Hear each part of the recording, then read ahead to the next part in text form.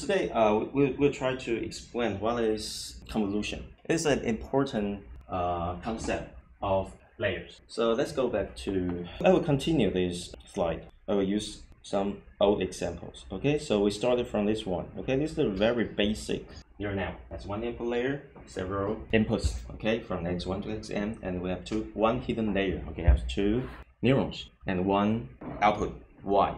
Okay, there's several weights on it, and for the red circles, okay, those are activation functions, help you to map the nonlinear data, okay, from the left hand side to the right hand side. Okay, it's a very basic neural network. We would like to introduce what is convolution. Okay, basically it's a layer. What is convolution layer? For example, for H1, which is the hidden layer, one of the neuron in the hidden layer. Okay, it receives information from the previous layer, which is x1 to xn. All of the information will times an individual weight, which is W11, W21, W31, so on and so forth.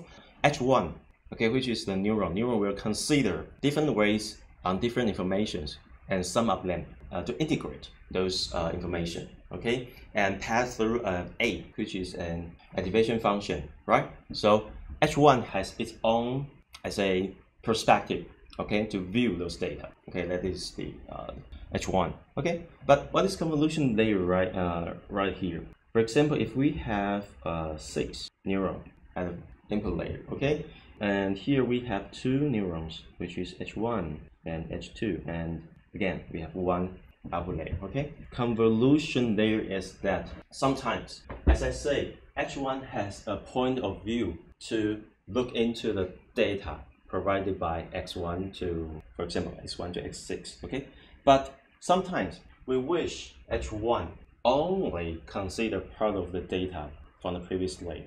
So we would like ask H1 only consider part of the data. For example, take it in this way. Okay, we use 3 hidden layers, which is for convenient. Okay, for example, we only ask H1 to consider 4 consecutive data from the previous layer. For example, if H1 only consider the first 4 information, and for H2 it only consider the next consecutive 4 information from the previous layer, like this, and for H3 again the next 4. So this one, if there's some information, okay, those information are locally meaningful.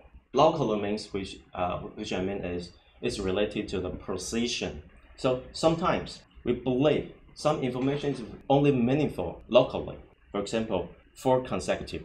However, before we do this, make sure you understand one thing. When we design our neural network, at the first place we have a table, right? So we have several different samples, and we have x1, something like that, right?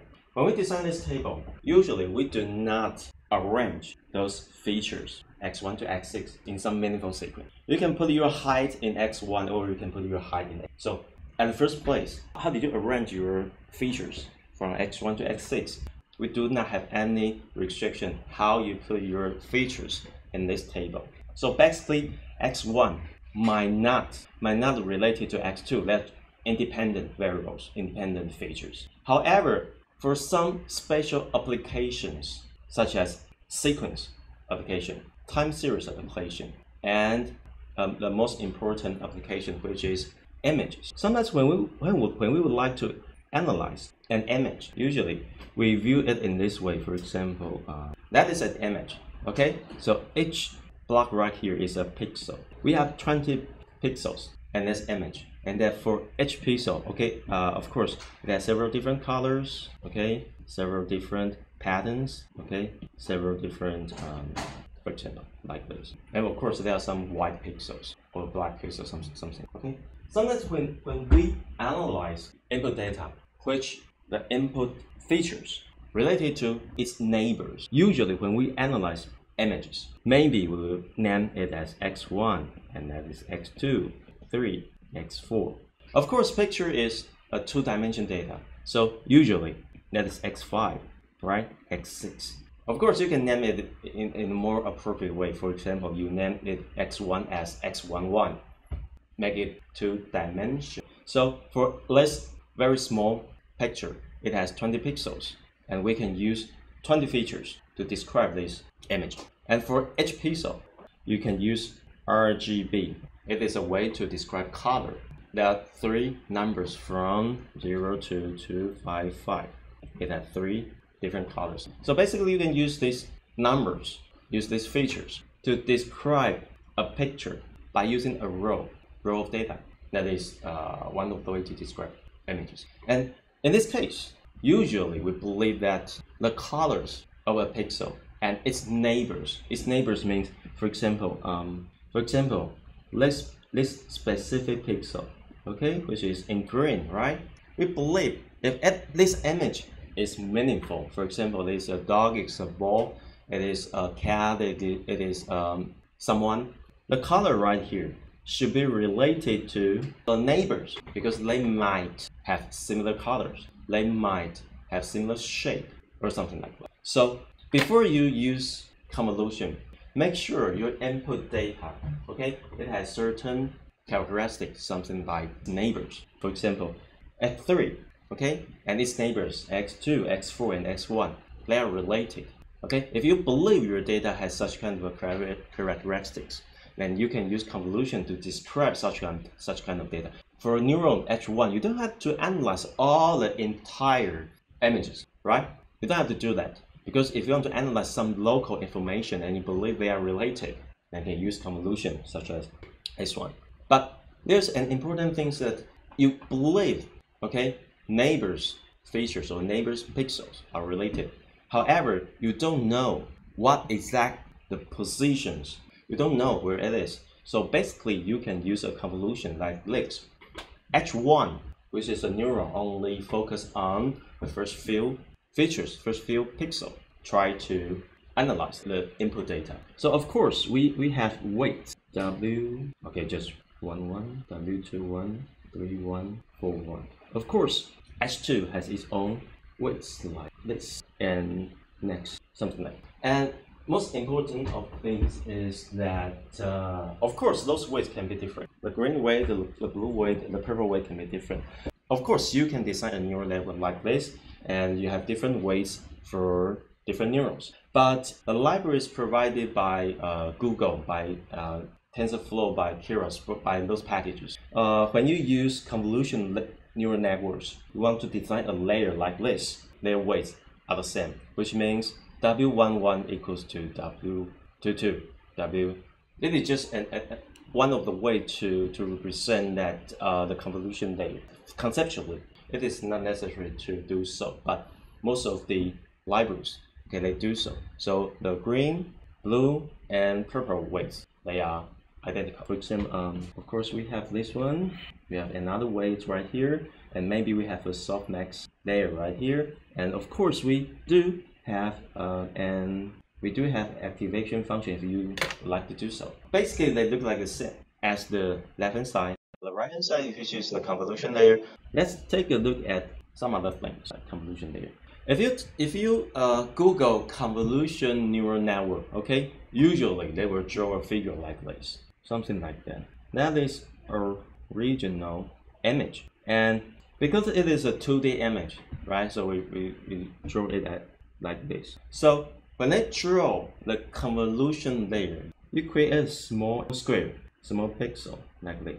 That is called kernel, or sometimes it has another name called filter. At this moment, you only focus on the x1, x2, x6, and x7, and that is the first area you focus on.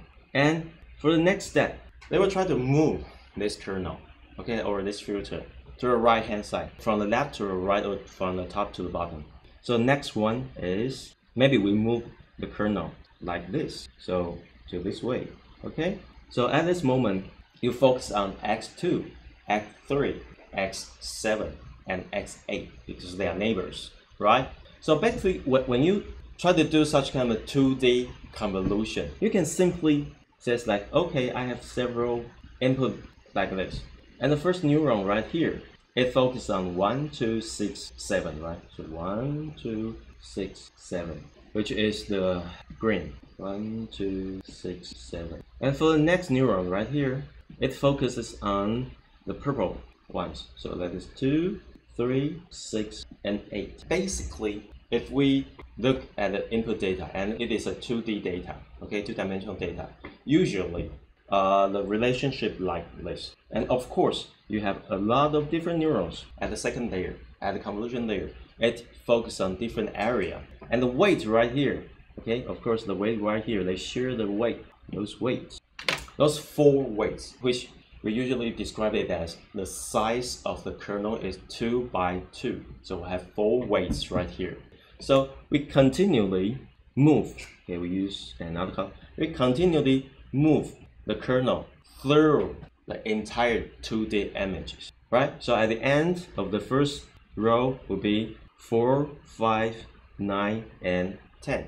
And for the next step, it should be like this. We'll go back to the row, focus on 6, 7, 11, 12, and so on and so forth. At the end, it should be this one.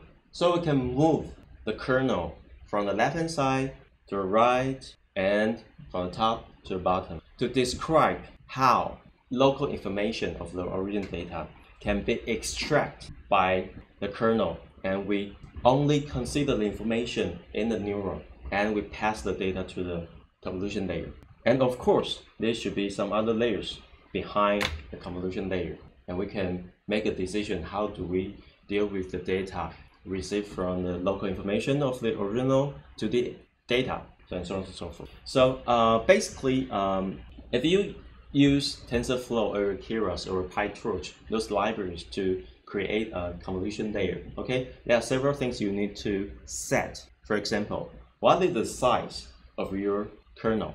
For example, right here is 2 by 2, right? From the above example right here,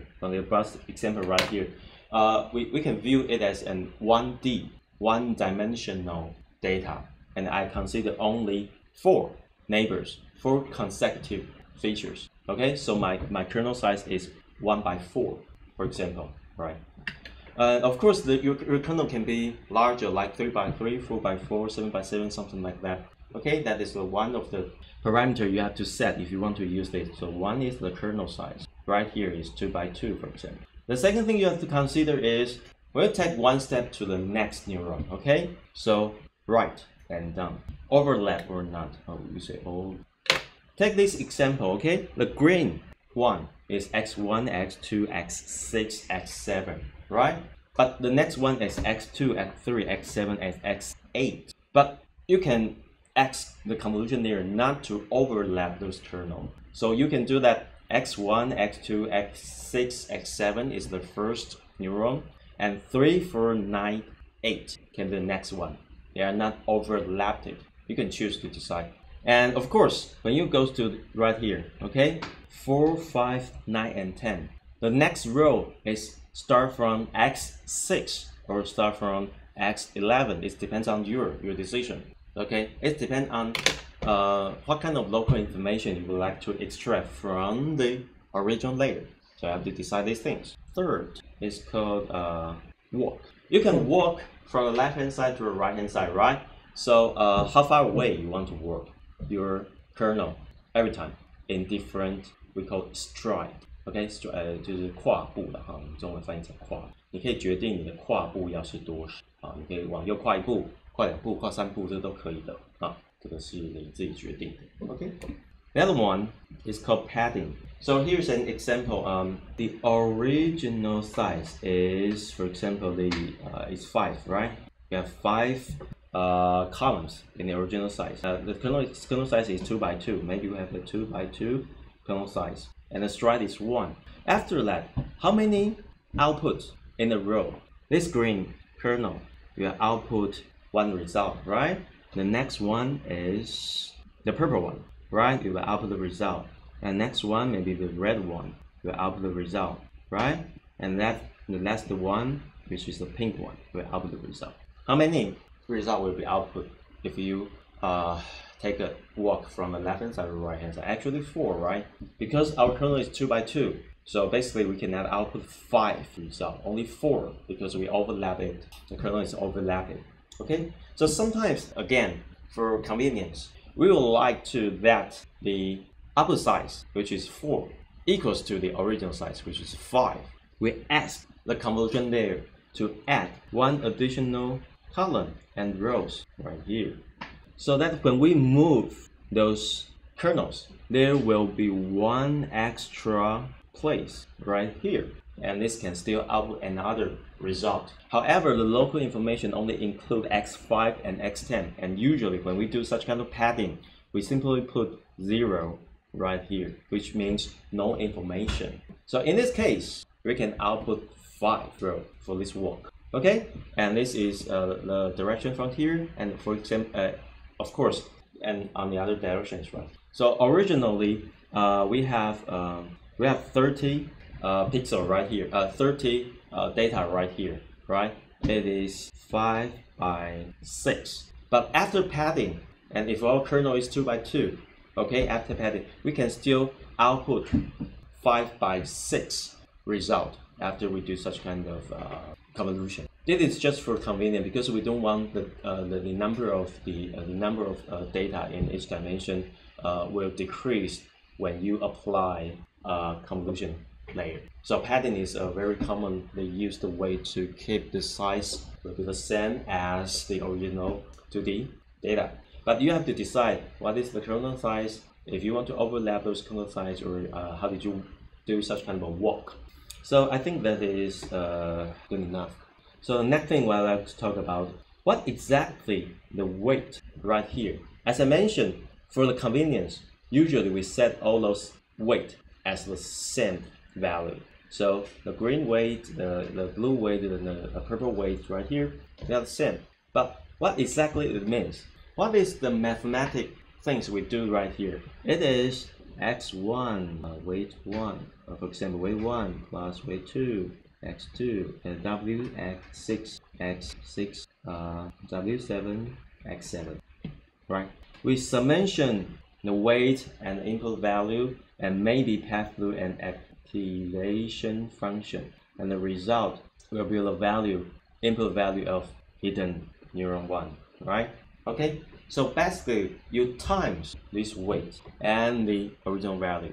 So basically you can view it in this way, okay? And most of the convolution neural network, they explain themselves as this. Here we have x1, x2, x6, and x7, and we make a green kernel and we move it gradually from the left hand side to the right hand side, top to bottom, right? And the weight, we simply just write the weight right here, right? So actually the calculation is at the right hand side, right? It's right here, right? Basically we times this one with this one, this one with this one. It's a very commonly calculation, right? And we summation them, right? So let's take some example. For example, it is an image, okay? The image looks like this.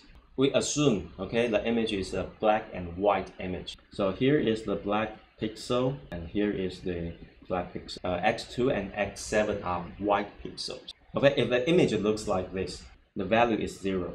Okay, 0 is black, white is 1. Okay, so if we have a weight in the kernel and with product W weight and the pixel value, which is 0 or 1, because we assume it is a black and white image. What exactly it means? If the weight is something like that, usually, of course, the weight can be any real number, but for example, we can squeeze those real number between 0 and 1. Okay, so let's take this example. If the weight is like this, 0.0, 0.0, 1.0, 1.0. Okay, if I say if, of course it should not look like this. Okay, I say if the image is black and white and it looks like this. Okay, left button is black, right button is white, and your weight, okay, look like this. When you times this, the result will be 2, right? We times this with this one, this with this one, this with this one. So actually, when we talk about convolution on image, the weight right here, it means I'm trying to find the weight. If the weight matches the original local information, which is the pixels in this kernel, if they're exactly the same, the result, which is the product of the weight and the x and we summation them, would be largest, right? Take another example. If I have a weight right here, which is 0.5, and the result should be 1.5, right? So it means the weight, if the weight is exactly the same as the original data, after we do the production 成绩嘛，就是向量的成绩嘛， and the value of the output should be larger. Let's take another example, which is the purple example. Okay, if it looks like this, which means the weight and x, they are quite different. So when you do the product and you summation them, okay, and the result will be 0, right? Because you times this with this one, let's use this one, let's use this one, the product will be 0. So we can view the convolution layer as how similar the weight between the local information x1, x2, x6, and x7. So sometimes we have another explanation of this kernel. The kernel itself has a weight. The weight looks like another two-dimensional image. Of course, it's a 2x2 images. And we are trying to evaluate how close the weight to the original data. For the next run, okay, which is the purple one, and the purple one is 2, 3, 7, and 8. And as I mentioned before, we product exactly the same weight, which is still weight 1, weight 2. Sorry, I should only use weight, which is good enough. Okay, we have 4 weights, right? Because all the weight, as I mentioned before, all the weight of each neuron is the same, right? So I simply just use 1, 2, 3, 34 to represent 4 weights in this 2x2 kernel. Okay, so when we do this at the next run, when we shift the kernel from the first x1, x2, 6, 7 to next 1, 2, 3, 7, 8. This weight 1, 2, 3, 4, they are trying to evaluate how close, how similar their value is. So if the weight is exactly the same as x1, 2, 6, 7, the output value will be very large. Okay, if the weight, okay, compared with 2, 3, 7, 8, they are totally different, and the output result, for example, which is right here, will be very, very small. So at this moment, let's take a look at this one, this figure. So neuron 1 will be activated because the output value is very high. So no matter you pass it through an activation function or not, the value of h1 will be larger if x1, 2, 6, 7 looks similar to the weight w. So the neuron will receive a lot of information from 1, 2, 6, 7 combined with the weight. And however, if the 2, 3, 7, 8, okay, the information from the previous layer times product with the exactly same weight, which is the kernel, and h2, the value received by h2 is very, very low, which means 2, 3, 7, 8 looks different from w, which is the weight. So h1, this neuron will be activated because it has a very high value. h2 will not be activated. So that means h1 and h2 has different point of view to different location of the local data. And h1 activated, it says, okay, there is a pattern. Notice the word I use. There is a pattern which I found in x1, x2, x6, and x7. Okay, so I output a very high value, which means the neuron has been activated. And for the neuron 2, it focuses on 2, 3, 7, 8, but the result says no, the pattern of weight does not found at 2, 3, 7, and 8. So H2 does not receive such kind of information. So H2 hidden node 2 is not activated. So that is how convolution layer works. They are trying to find a specific pattern which is described by weights and then move through the entire data, no matter it is a one-dimensional data or it is a two-dimensional data. Okay, they are trying to figure out if there is a specific pattern has been found in some local area. So that is the functionality of convolution layer.